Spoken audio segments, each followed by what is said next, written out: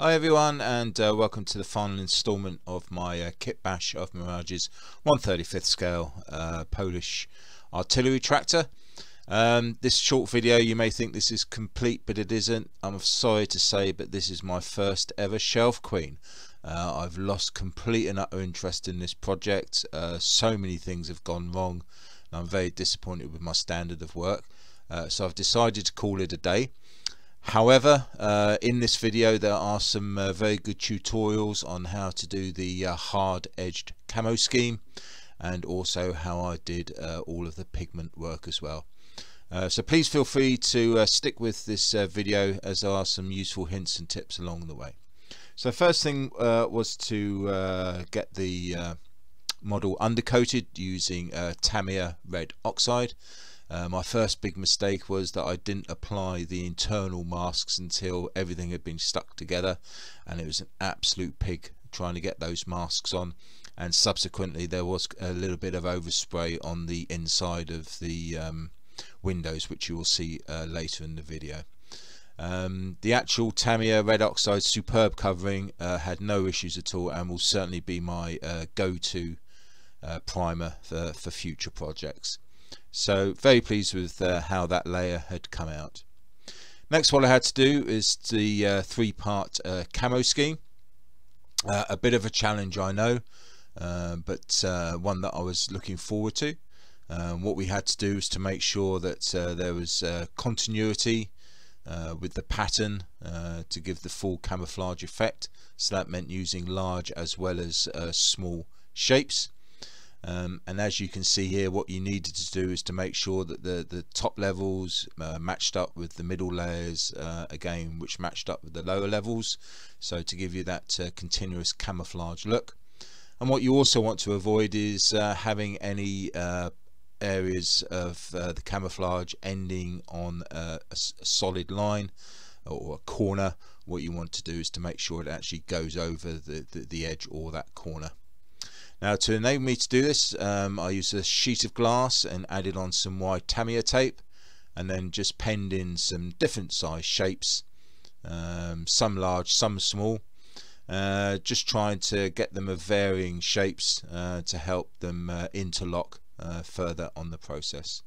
So using the sharp knife, I started cutting out the larger shapes as well as the smaller shapes. This is quite time consuming, but make sure that the knife is very sharp, and the hard work you put in will help out for later on. So the base color was used, and that was a good coverage, and all you have to do then is just to wait for it to dry fully, and then it's a matter of using your reference material and start adding on the first layer of camouflage masks. And as you can see here, as I said before, get them to go over the edge. I've done some little ones just to break up the larger areas, and if you plan ahead and give it a good amount of thought on where you're going to put those masks, this will pay dividends in the future. So at this stage, everything with the build was going well.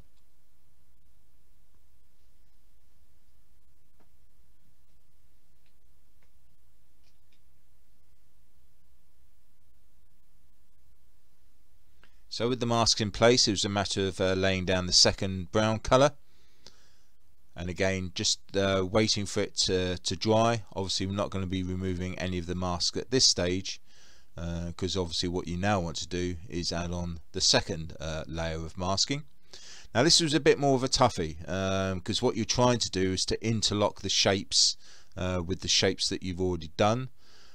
Because they are similar wavy line shapes, it wasn't too much of an issue, but there was, as you can see, lots of little offcuts and smaller shapes to try and bind the pattern together, to make sure that there wasn't too many very large areas, and that there was still some smaller areas there to make it look effective. But once that was all done, and you're pleased with it, it's a matter of then just putting down the final coat, which in this case was the pale olive, and again just wait for it to dry, and then once dry, it's a simple matter of taking off all of the masks. And I was pleasantly surprised. I was really pleased with how it all came out. As you can see here, that the bottom level matches up with the middle level, giving you that continuous camouflage stripe. And when you see from the top as well, looking down, the top layer blends in well with the middle layer as well. A little bit of touching up had to be done, but not a great deal. And obviously the great advantage of this particular camouflage scheme is that it has a solid black line finish. This was quite easily achieved using a Sharpie pen. Not used it before, but because I was going to give it a coat of varnish afterwards, I was quite happy there wasn't going to be any seepage. And as you can see here from this video, everything is now complete for the oil work. All of the fine detail painting has been done. Again, no issues here. The only real issue is because of all the fine detailing. There were many instances of continually having to re-glue bits on, pieces snapping off, falling off, which was rather frustrating. But as you can see along the bottom, there's also been some mud work done as well. But all very straightforward, and this was now ready to be varnished.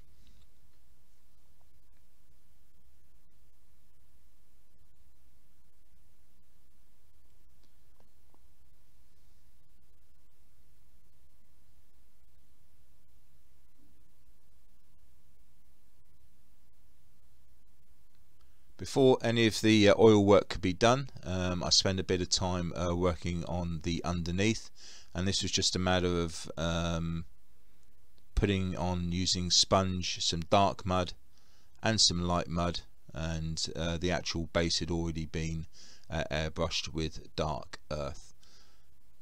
And this would be a very good basis for further work to make the underneath a very realistic proposition. As with all my models, I then gave it 2 coats of Winsor Newton matte varnish, and then I made up my own wash using artist thinner. And you really just need to make it the consistency of dirty water, and then just get yourself a nice brush and just add it to the model, making sure that it doesn't pool anywhere and that it is nicely brushed out. But as you can see already, it's certainly dulling it all down and making it give that initial dirty look.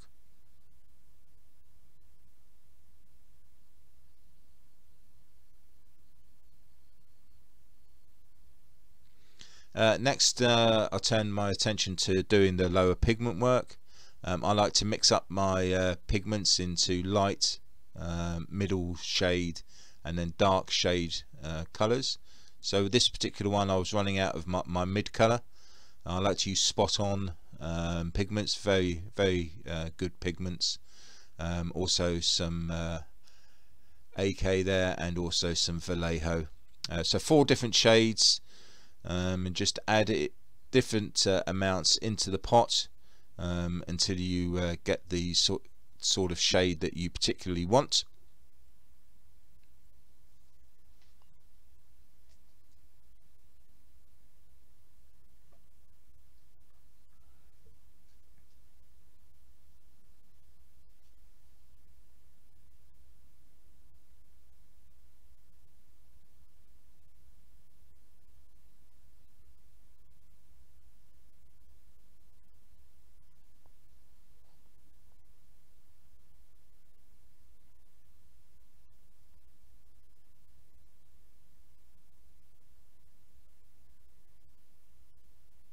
So in there's smooth pigments, coarse pigments, a whole mixture, and then it's just a simple matter of getting a little stir. As here, I'll just use the back of my paintbrush and mix that all in, and there we have another mid-tone pot of pigments ready to be used on my builds. So when applying, I haven't gone for the dark on this particular build, I decided to just go straight in with the mid-tone, and just using a bushy brush. This is a very old brush that I continually use all the time. Just apply the pigments from about 1 or 2 centimeters from the surface, with just loading up the brush bristles, and then just giving the brush a light tap, and then it's a matter of just going along all the way to the end.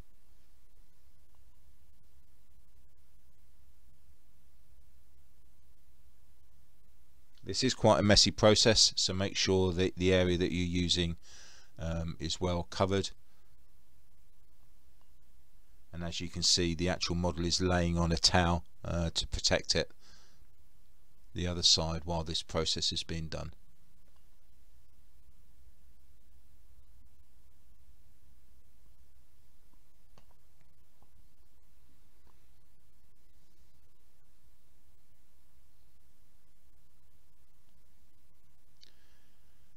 So with the mid-tone pigments added, it's now time to put it into place using the pigment fixer from MIG. This is heavy duty stuff. I have known it to eat through glue seams, so you really must make sure that you have given your model a good coat or 2 coats of varnish before you do this process, to stop any unwanted mishaps. And then it's just a matter of using the pipette, a drop at a time, and just let capillary action take over and allow it all to blend in.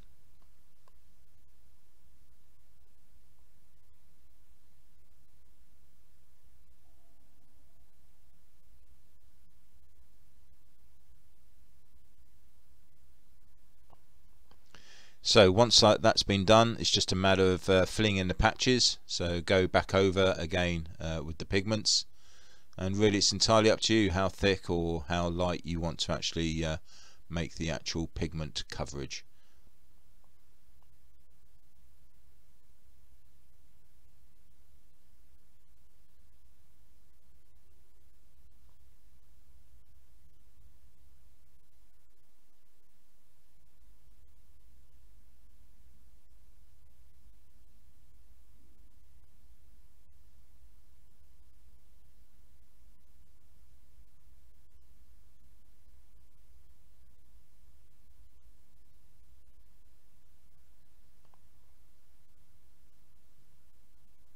So with that done, with the pigment fixer still being wet, I then added on some light shaded pigments, again made up of 3 or 4 different tone mixes, just to make up the lighter shade. And again, it's your build, you add it in however much quantity you wish to do. It's just trying to give that transition of the darker to the lighter earth tones, as it would be on the real thing.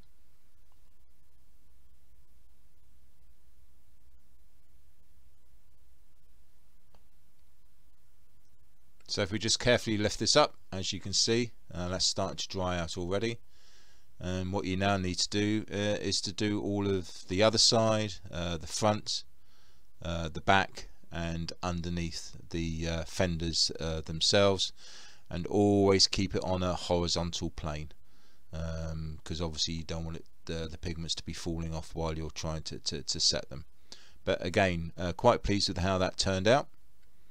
Now just to add a little bit of pigment work on the underneath, we just add some of the fixer to an old paint tray, and then we just add on some pigment. And what the aim here is to make a paste, and then that can easily be flicked onto the underside, which will then add a little bit of texture before all of the oil work would be done.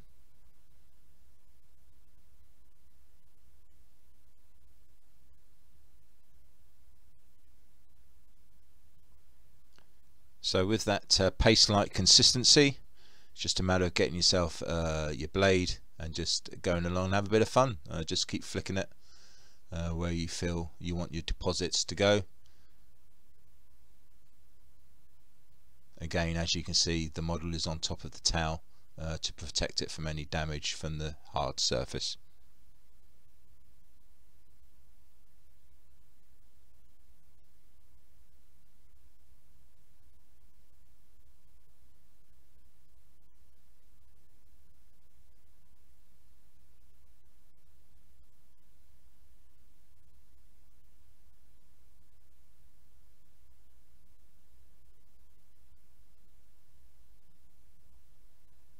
So altogether here I used the lighter tones as well as the mid tones, and I also used some of the dark tones as well.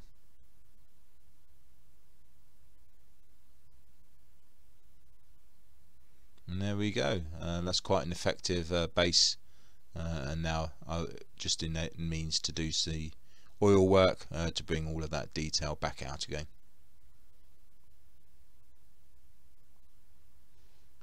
Next, what I wanted to do was to add a bit of dust work from the mud up to the underneath of the fenders. So using the lightest combination of pigments again. This time, rather than dropping it from a height, I'm actually working it in to the surface with the brush, and then using your dirty thinner that you use to clean your brushes. It's just a matter of fixing it in place again with using the blade and splattering the thinner on top of the dustwork, and creates an effective surface. And then once dry, using warm sepia, I started the oil work. So here just using a thin wash and a smaller brush. This way the oil spreads out through the pigments that have been laid down, and then once that's fully dry, I then use warm sepia to actually do the darker pin wash, and the combination is quite effective. The tracks, similar process, just primed and then given a base coat of dark earth, and then adding on the 3 different mixtures of pigments. Again, the same process. It was fixed in with a wash of burnt umber, and then once dry, any residue was taken off. But again, I do like this process. It is quite effective with the different contrasts of colour that are produced. Before we put the tracks on, had to make sure that the rear idlers were secure, so I actually created my own fixings, because the last thing you want is the rear idlers to come off while you're trying to fix the tracks on.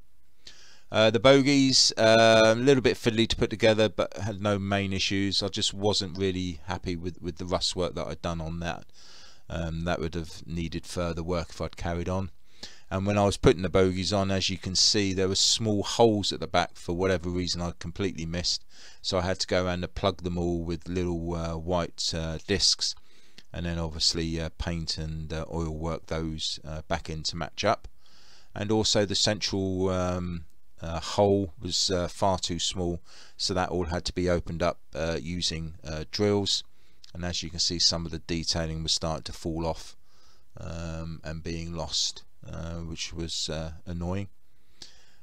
So that was at the stage where I was now. Things were starting to snap. As you can see, one of the wing mirrors is gone. The tarpaulin rolls were continually falling off and having to be put back on again. I wasn't at all happy with the Master Club tracks. They really were poor, and it definitely is the last time that I'm going to be using them. The grills, for whatever reason, reacted with the weathering materials that we're using and started to bow. Again, bad workmanship from myself. I should have used sheet metal rather than plastic for those.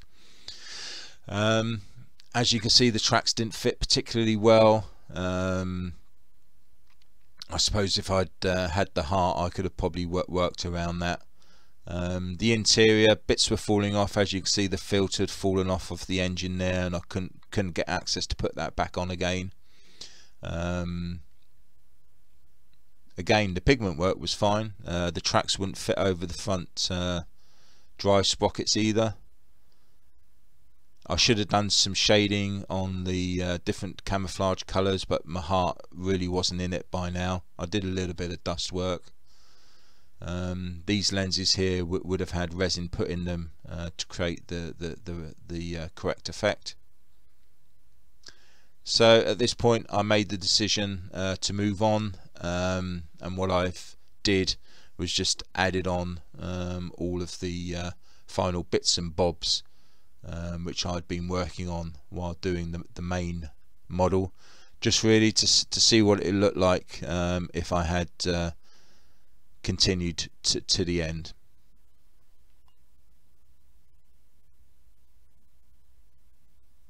And there's another example of those slats bowing there.